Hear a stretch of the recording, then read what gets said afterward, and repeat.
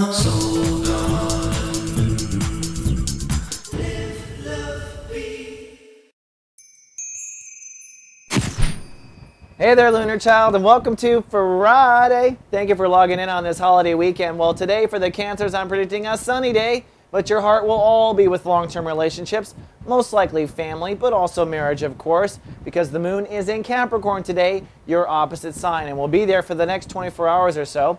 So your heart will be tied up with people you want to be with for a lifetime, basically. It's a very simple definition, but hey, it works. And today, Jupiter is actually transitioning into a new sign. It is now moving officially into Sagittarius. I've been talking about this for about a week now, really all month. Jupiter's been in Scorpio for one full year, trying to help Cancers come to realize what their true dreams are and what they want to do on the planet, at least what they don't want to do.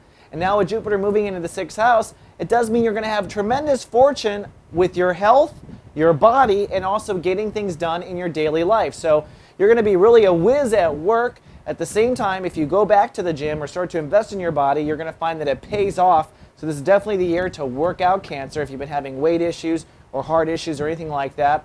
But today, Jupiter moves into that. It's transitioning it to 0 degrees. So you're going to start to feel the real optimism of your life change from dreaming to reality, basically, because it's moving from the 5th to the 6th.